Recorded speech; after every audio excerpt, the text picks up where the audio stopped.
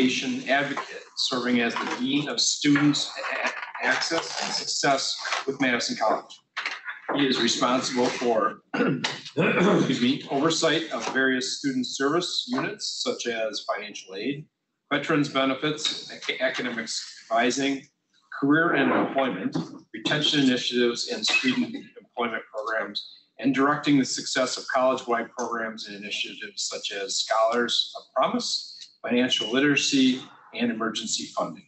Keyimani has achieved success with well-established institutions and associations such as the University of Wisconsin-Milwaukee, Great Lakes Higher Education Corporation, the Wisconsin Association of Student Financial Aid Administrators, WASFA, the Midwest Association of Student Aid Financial Aid Administrators, and the U.S. Department of Education Office of Federal Student Aid through leadership training and programmatic efforts.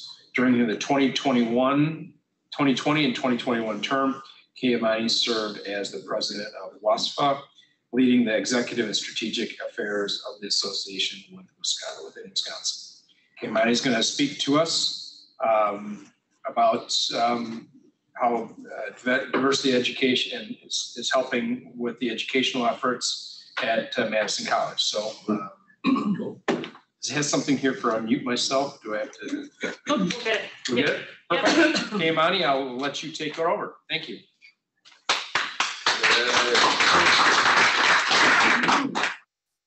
Good afternoon, everyone. Thank you so much for giving me the opportunity to be with you on this afternoon to be able to share our efforts that we're performing here at Madison College. I do have a brief presentation that I am going to share my screen with you on today.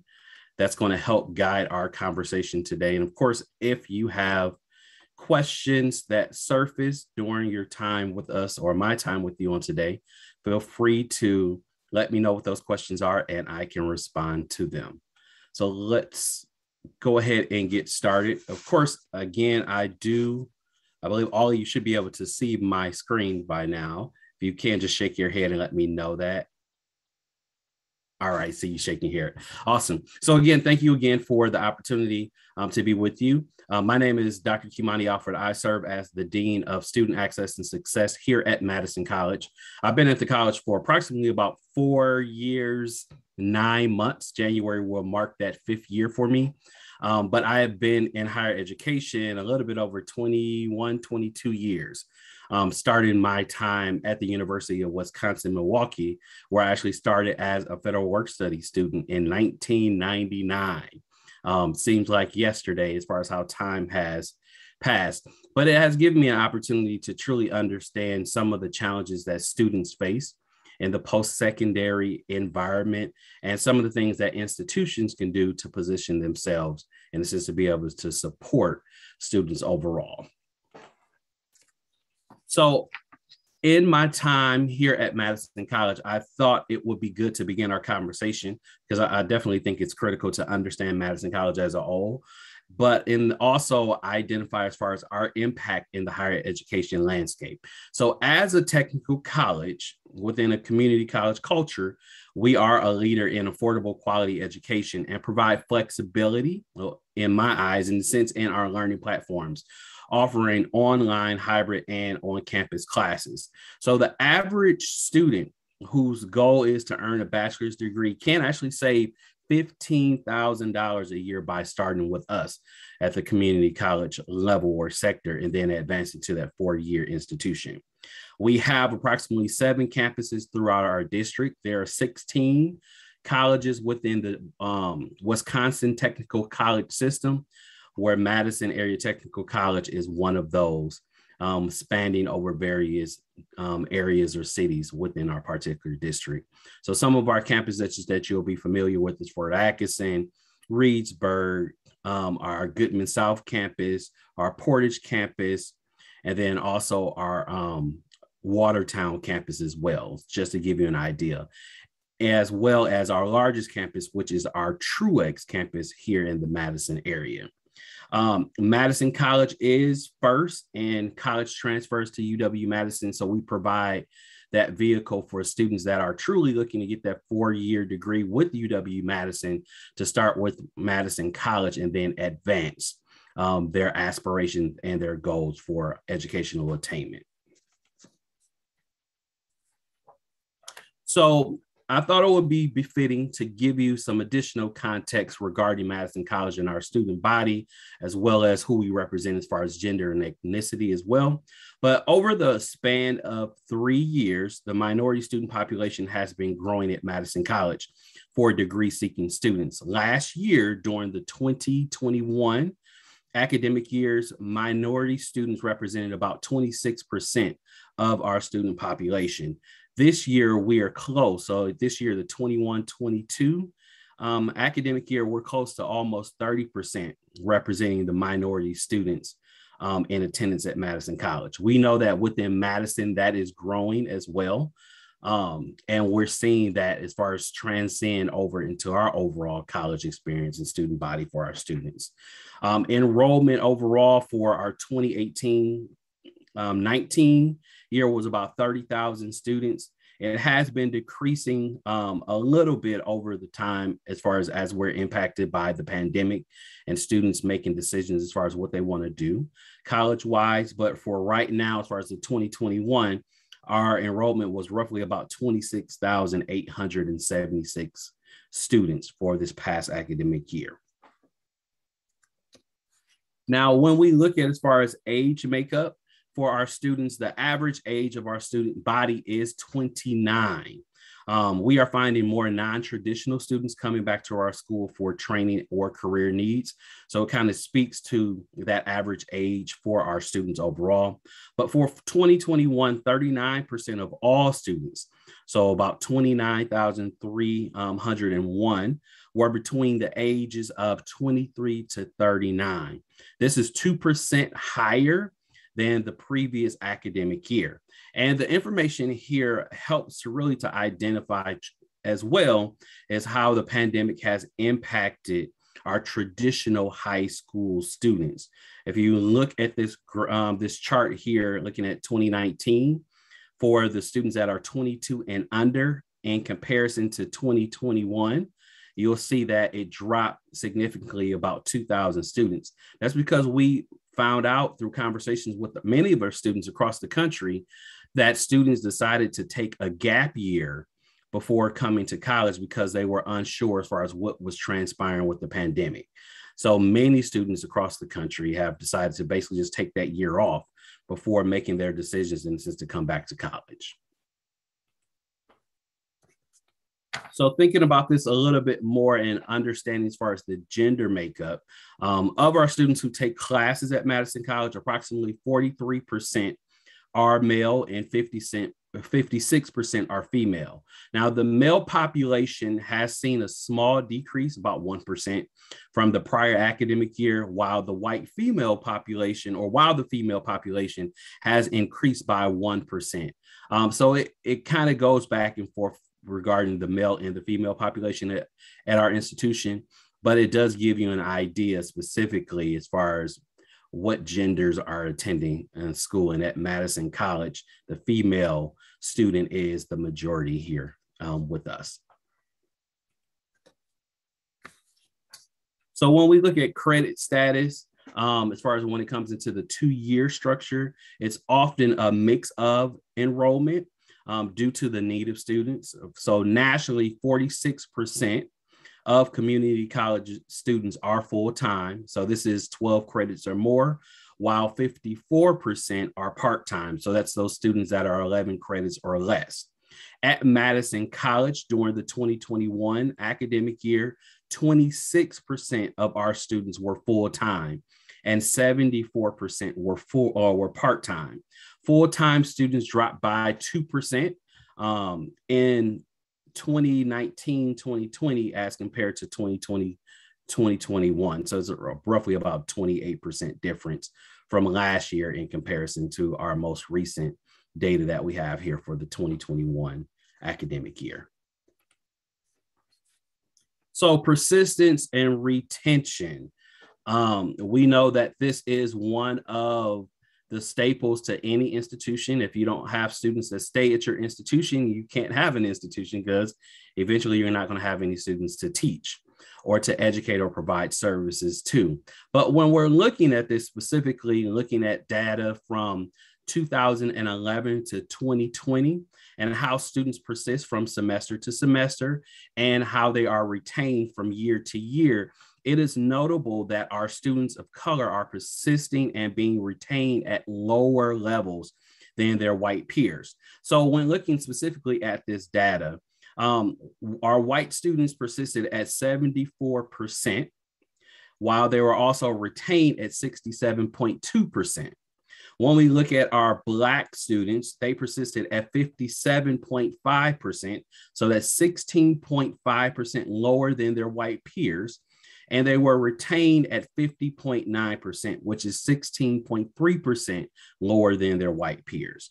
When we're looking at our Hispanic or Latinx population, they persisted at a rate of 68.9%, which is 5.1% lower than their white peers and 11.4% higher than their Black peers. They were retained at 63.2%, which is 4% lower than their white peers and 12.3% higher than their Black peers. So it gives you an idea as far as those three populations of students and how they're persisting at our institution.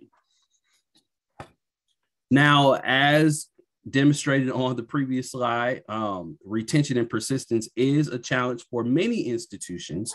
So it's the same, of course, with Madison College. However, these two factors also impact graduation rates as well. So when reviewing graduation rates, we know that our female students are graduating at higher rates than our male students. So white female students are graduating or have a graduate ratio of 41.1%, and which are graduating at 10% higher than white males at 31.8%. Black females are 17.0%, at a 2% lower rate than their Black males, which is at 19.0%. Hispanic females, 26.8% graduate at 6% higher than Hispanic males, which is 21.0%.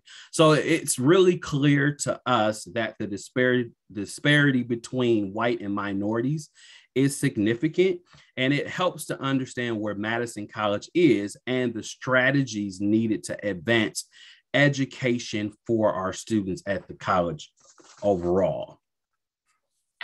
So as I've set the foundation or the stage really to get us to understand where we are when it comes into minority students and some of the diversity, inclusion, and equity gaps that we see between our students, between gender and race and ethnicity, it kind of helps us to truly understand now where are we at when it comes into higher education. What is the world of higher education as has been impacted by the pandemic? Now, I truly believe higher education overall, there are these 12 things that institutions are facing being impacted by the pandemic. And these things really help to conceptualize where conversations rest for leadership. So and I'm not going to cover all 12 of these things, but I definitely want to highlight some of them, which I think are really, really important and critical to note as we're thinking about higher education overall. One, thinking about crisis or student crisis and support. Higher education has seen an increase in mental health related needs for both students and staff.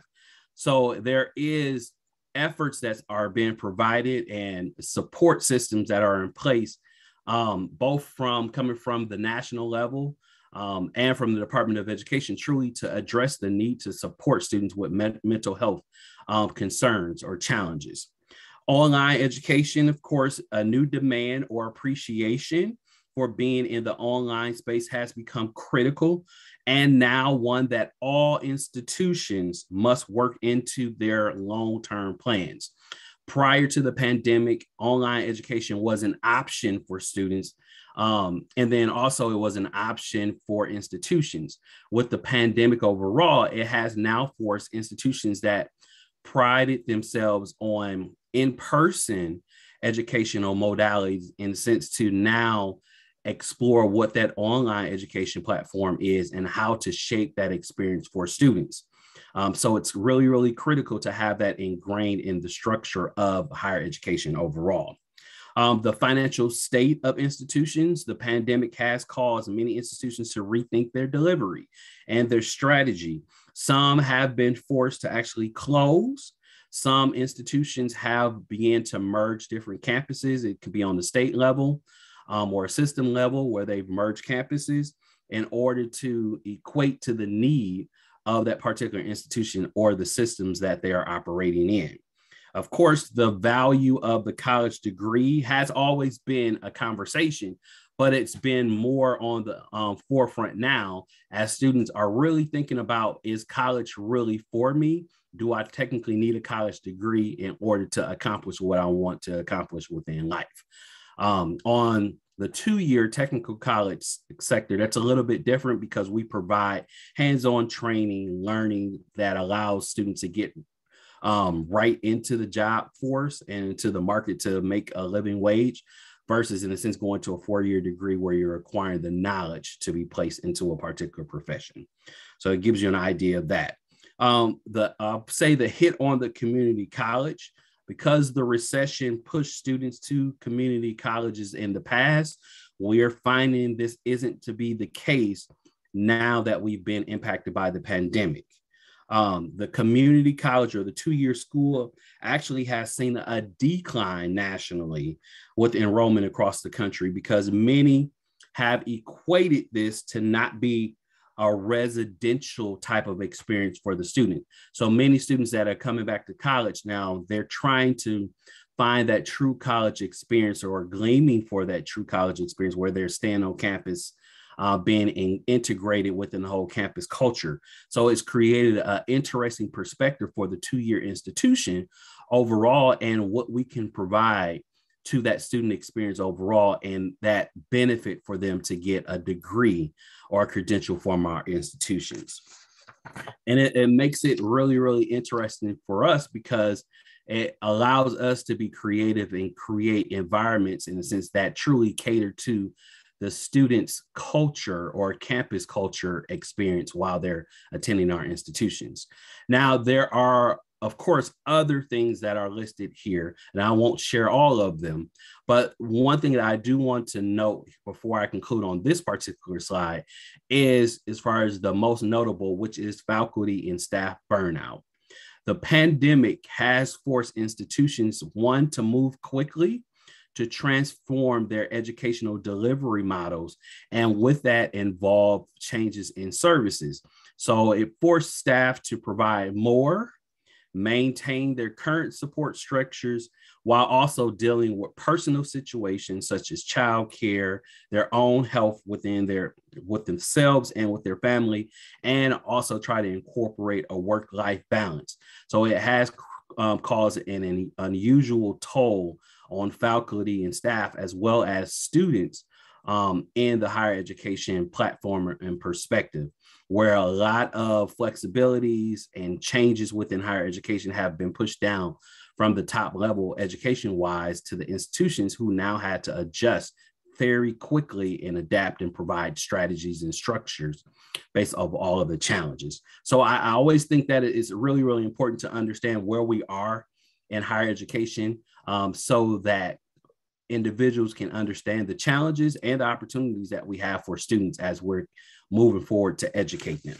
Okay, so I believe that we saw changes when it comes into diversity, equity, and inclusion based off of various activities or events that has happened within society. So with the killing of George Floyd and other situations that contributed to awareness of equity, inclusion, and inequality in the country, many institutions placed additional emphasis on diversity, equity, and inclusion work overall. So for the sake of our conversation today, I wanted to make sure that we were all on the same page as far as understanding of these terms, and that based off of this information, we can move forward to understand how Madison College has adjusted and provided opportunities to move forward to push our diversity, inclusion, and equity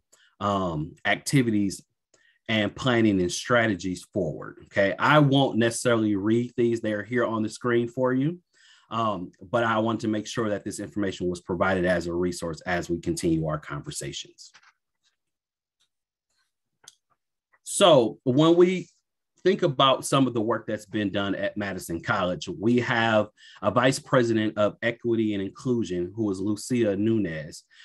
She birthed 4 guiding principles or goals for the Madison College community. The first is that Madison College will eliminate racist policies, practices, and procedures to achieve more equitable outcomes. This is really key because it really focuses on providing opportunities for both the student and employees to engage in focused conversations. Some of those hard conversations to truly understand perspectives, understand backgrounds, understand biases that are out there from students and out there from employees, to find out how can we move the needle forward to be able to support all of our students and our staff that are ingrained in the Madison College culture.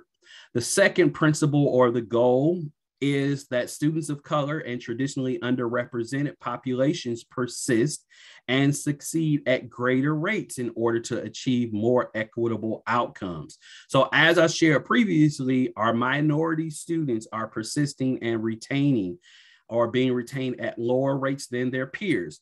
So reasons vary, of course, but primarily finding ways to build community is core of keeping students enrolled, and supporting them along the journey is critical. So finding those opportunities that they feel a part of the college campus and the climate is critical for their success.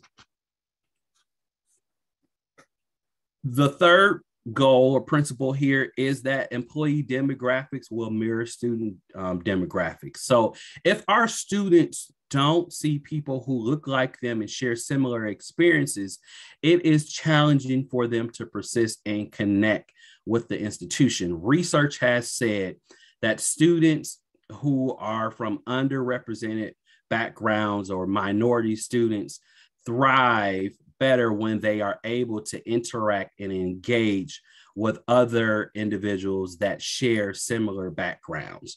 So that's why it's critical for us to be able to mirror our demographics as Madison College staff with our student demographics as well. So I shared that we're roughly about 30% minorities at Madison College. So we are moving forward day to day, in a sense, to infuse strategies that will improve our more minority staffing model at the college to support our students overall.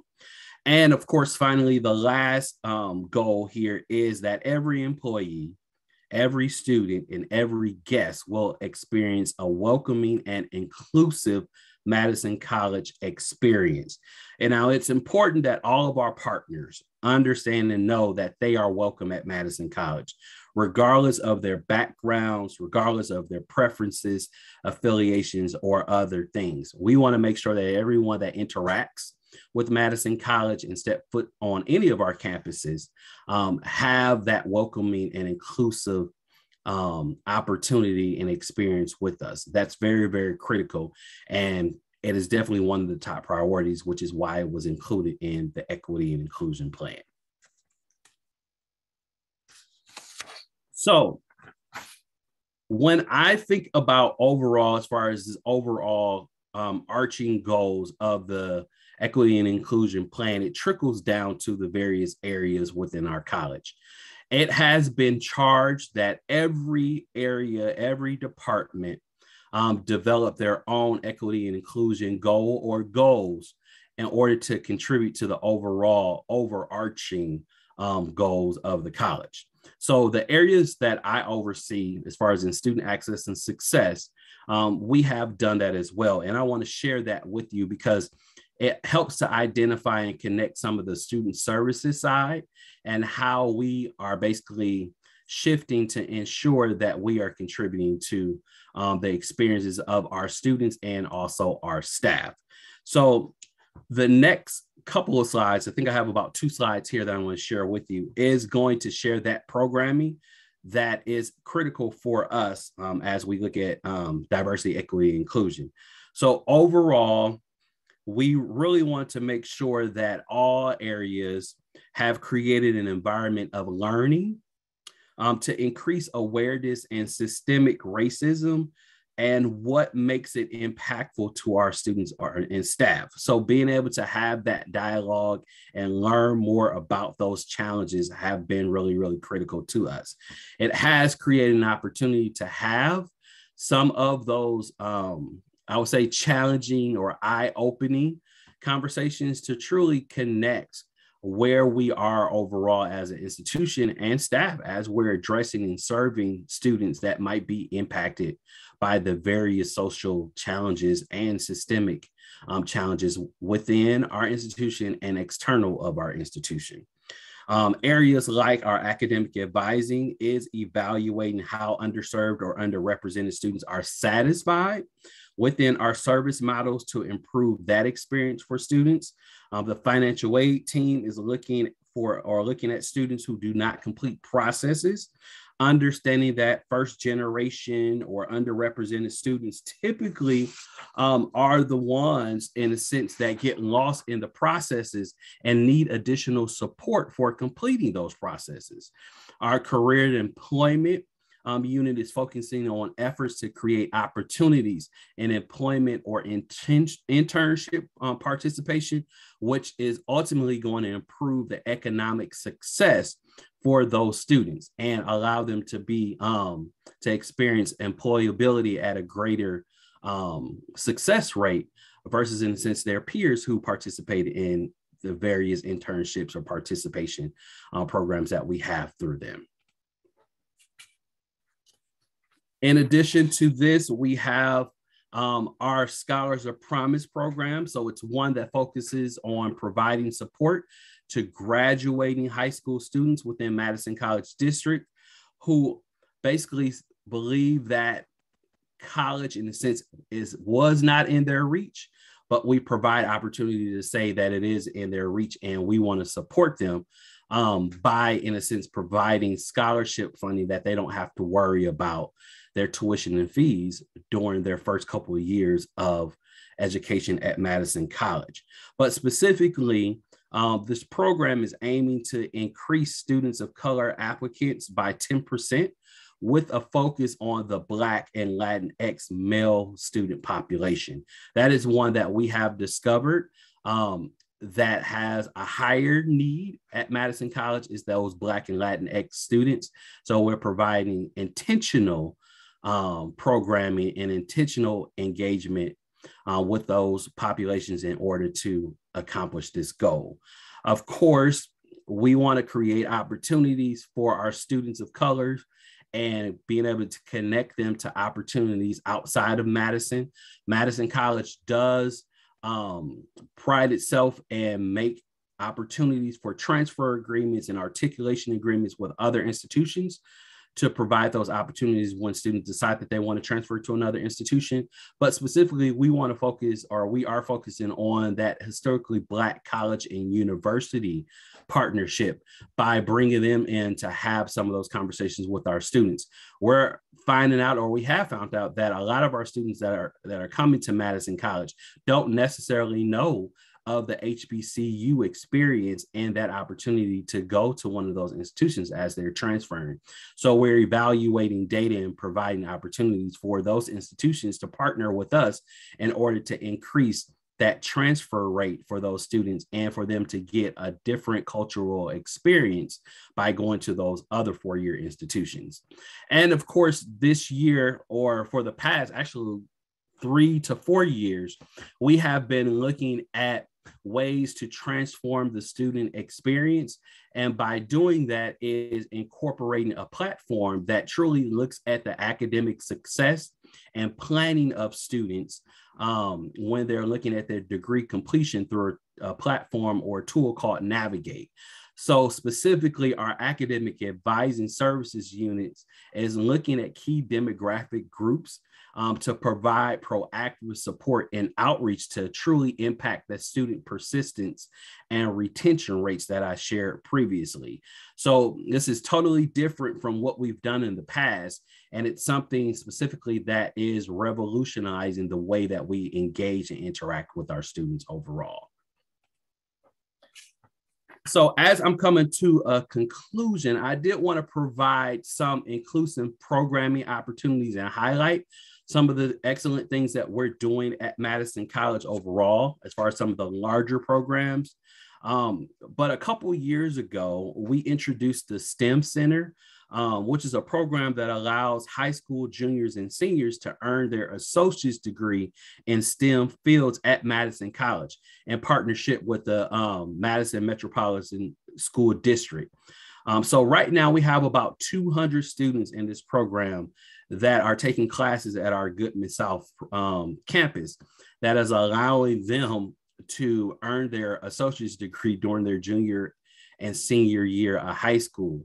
That is catapulting them as they're moving forward in their educational journey to cut out 2 years of, as far as their college bachelor's degree program, and actually have it that it reduces their debt. They don't have to worry about it because the students that are participating don't have to pay for their tuition. It's all covered through a partnership between Madison College and then also MMSD.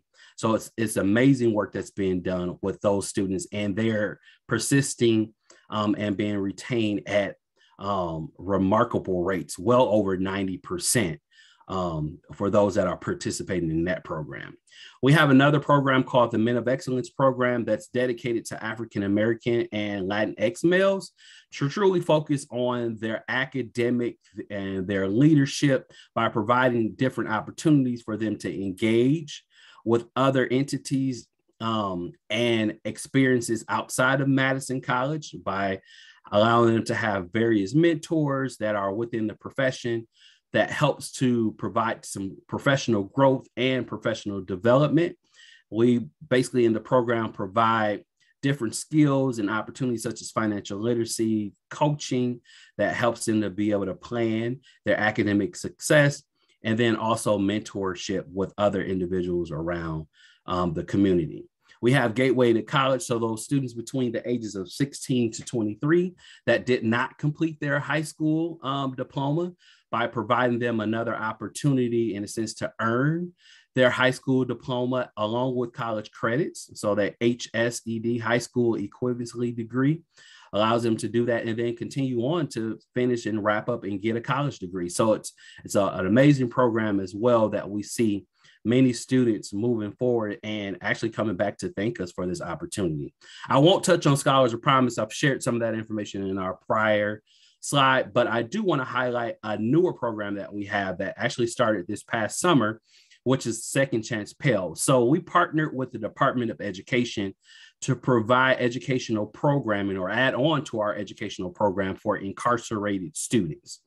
We found out that students who were incarcerated that received educational programming while incarcerated basically had higher chances to be successful as they integrated back into society. So it reduced the recidivism rate, which are those individuals that get out and then basically become an offender again and end up going back into being incarcerated. So this program focuses on providing financial support to those students by them earning a credential or degree program, and then also taps into Pell Grant funding for those students, and then also helping those students that might have experienced a lap in their payment history. So they might have had student loans before and they felt in default or delinquent in as far as those loans, and it has impacted their credit.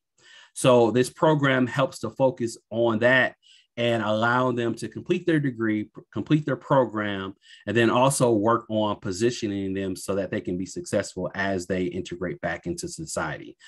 So we have approximately about 30 students that's participating in this, and it basically grows each term that we're basically moving forward with this programming. And it also allows us to provide great insight to the Department of Education as we're moving forward to, in a sense, release the Pell ban on incarcerated students overall in 2023.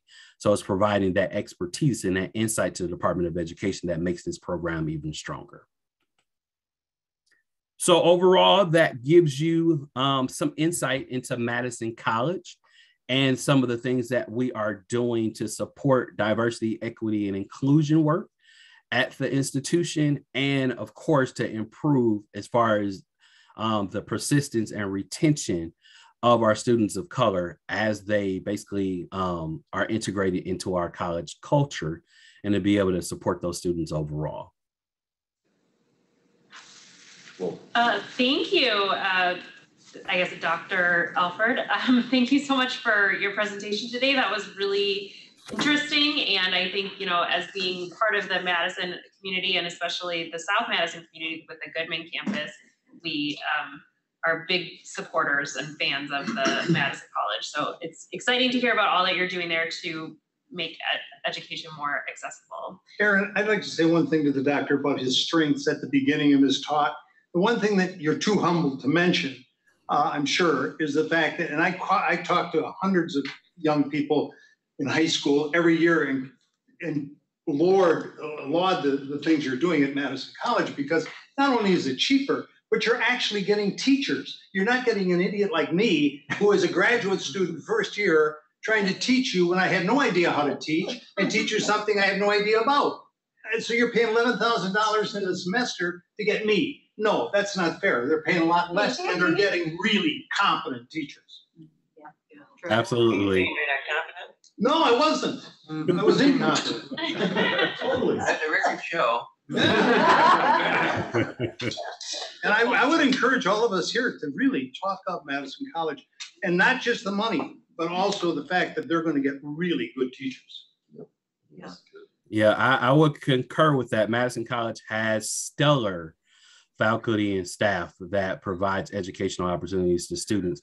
And as you stated, we're definitely one in a sense that has staff and faculty in a sense that's truly prepared in order to advance the educational goals of our students. So it's definitely top-notch education that students will get from coming to Madison College. So thank you so much for highlighting that, as I took the humble approach to share that information. Aaron, I know we're over time, but I just wanted to comment that the scholarship committee has designated Madison College as the college of choice for our scholarships, and we award $10,000 every year, thanks to the generosity of the club and our brat stand, which we hope to see a lot of your students come down to. Because we think the money goes so much further at Madison College. Kids are getting a great degree and can go on to advanced degrees if they so choose. A lot of support. Did you want to add to that, Randy?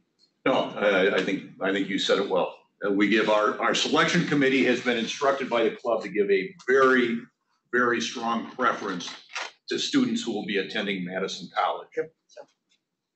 Lynn, did you have anything? Yeah, I had a question. For all your campuses, is there a track where they can come in for 2 years, and then is it a certain grade point, or do they still have to apply for one of the universities in the state after that? Yes, a student can come and basically attend any of our campuses. We have some programming at specific campuses that a student will complete their entire program at that particular campus, but a student can basically attend any of our campuses and decide to transfer to any of the partners that we have across the country, not only in Wisconsin, but in other states. We also have partnerships and articulation agreements with those institutions as well. So they can start anywhere and complete at their institution of choice.